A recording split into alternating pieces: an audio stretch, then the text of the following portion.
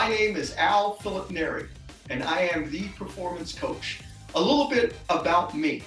I was born and raised in London. We moved to the States when I was 13 years old for my parents to buy a business and try the world of entrepreneurship. Unfortunately, that didn't work out too well for them. So moving from an upper middle class lifestyle in London to basically struggling in the States with my parents being business owners was life altering, life changing. And there was a lot of lessons in that experience. And what I did watch was how my parents never complained. They were never victims. They just did what they had to do in order for us to survive, because they did not want to go back to London. They wanted to live the American dream.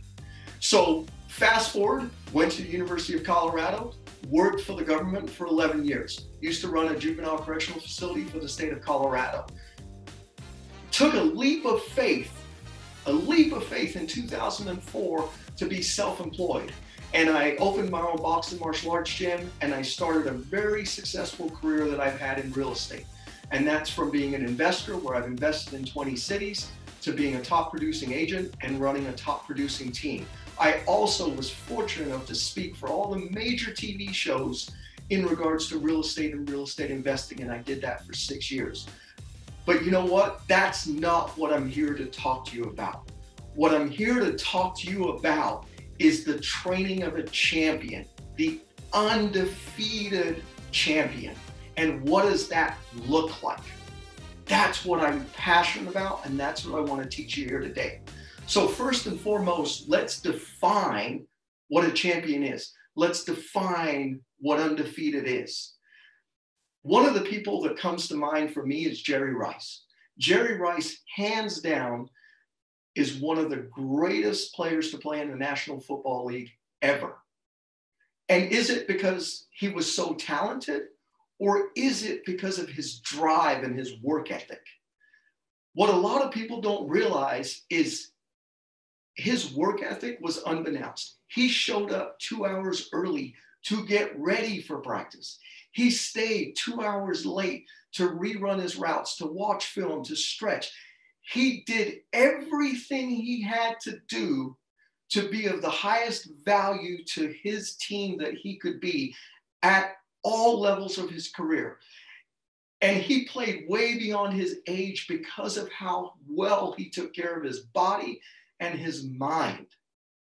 And so when I think of champion, that's somebody who comes to mind. And there's a lot of great athletes that fall into that same capacity, but that's somebody who really, really comes to mind.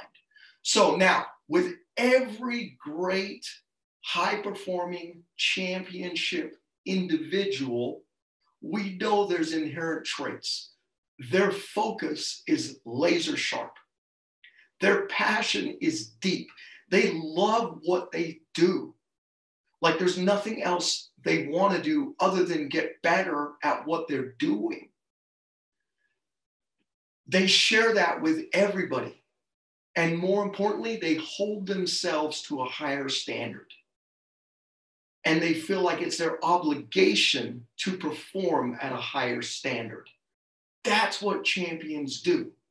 So 2020 was a crazy year. I don't know your personal story, your personal journey of what 2020 was like. For me, was it different? Yes, it was different. But guess what? I still succeeded. My team still succeeded. The people around me still succeeded. We thrived in what was supposed to be an extremely difficult year.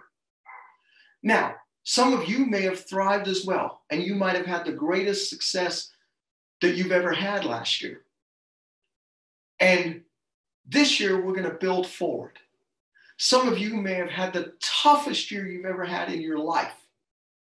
Well, for those of you, we're going to build and move forward. So the whole premise of training like a champion is about moving forward and getting better.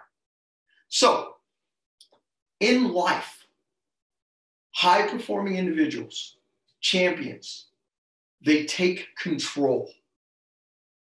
And I have the words take control into 3 buckets. They take control of their life, they take control of their families' lives, and they take control of themselves as individuals. So 3 buckets. Now, each one of those buckets has 3 principles. And all 9 of these principles, 3 buckets, 3 principles, all 9 of these principles can fire synergistically. And with any high-performing individual, the ultimate goal, it is success, but it's also balance. Having balanced success. So that's where these 9 principles working synergistically together come into play. So in bucket number 1, take control of your life. I have money, time, and health. Now, a mentor of mine told me, I'll never forget this. He said, money makes a good man great, and money makes a bad man evil. And so he asked me the question, Al, is it the money or is it the person? And I was like, well, it's the person. And he said, don't ever forget that. It's the person. Now, I think we can all agree that money is important. Now, why is money important?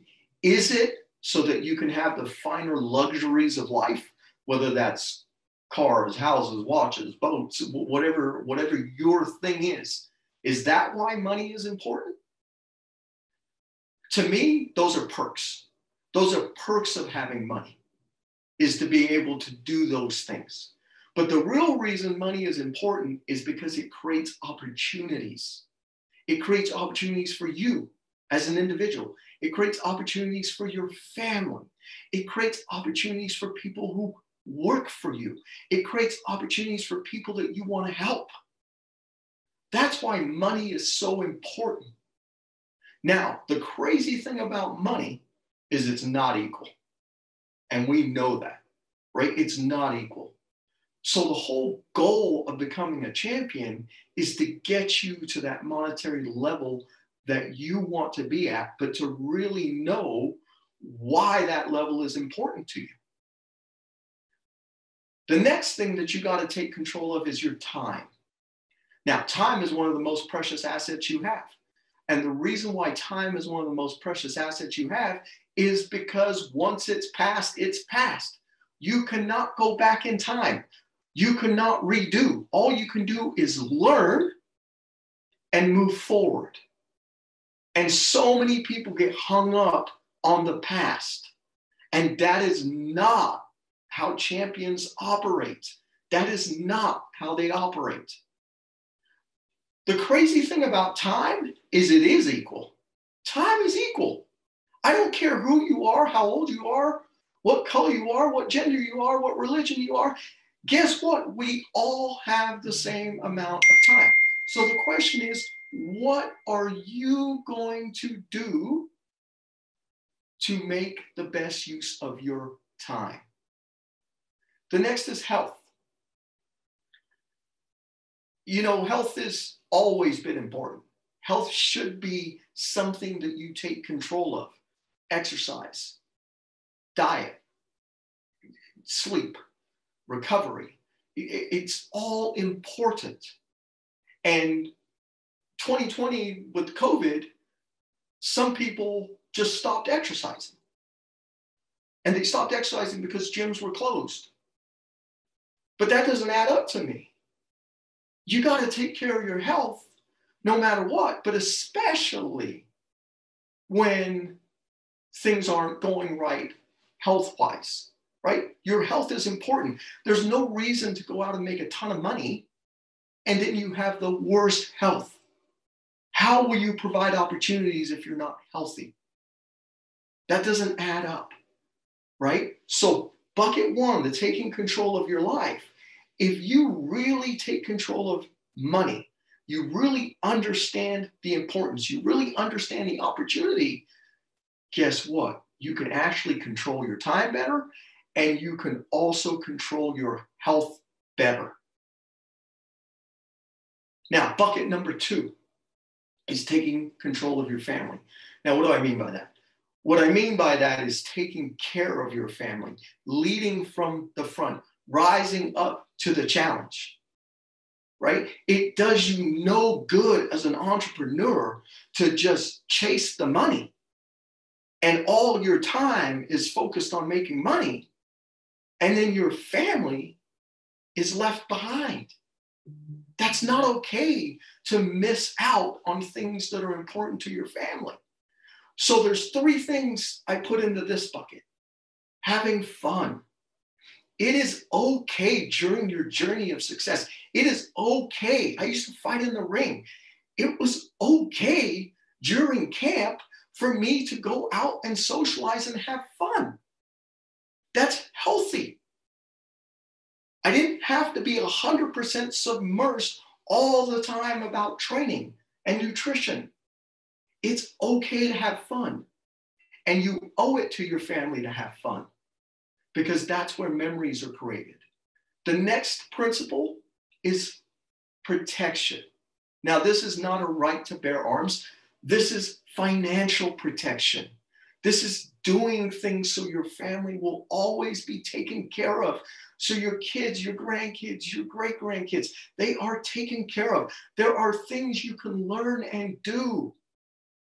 One of the biggest things that drives me crazy, and I hope it drives you crazy, is we have someone in our community who passes.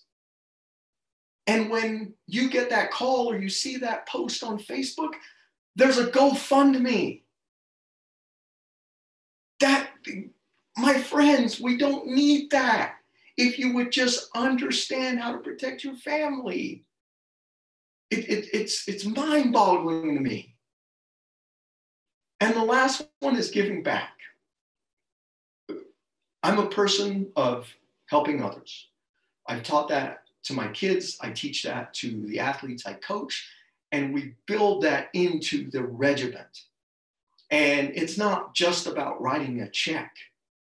It's sometimes your time is more valuable in giving back, because it's empowering. And, you know, if you're able to provide a great lifestyle for your family and your children, it's good for them to see other people that are less fortunate.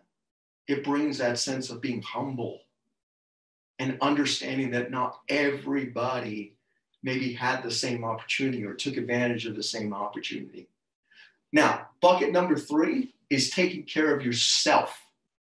What do I mean by that? You have to learn how to constantly stay enhanced. Now, there's lots of tips and techniques to stay enhanced, but you have to stay on fire. You have to stay fueled, right? Very few people in the world can always be fueled at a high intensity level. Everybody needs that nudge, needs that coach, needs that inspiration, right? So learning how to make that part of your life daily is important. The next thing is, who are you going to surround yourselves by? Who is your support? And support comes in many different ways. And I tell people all the time that the person who supports you doesn't always have to agree with you, but they want to see what's best for you.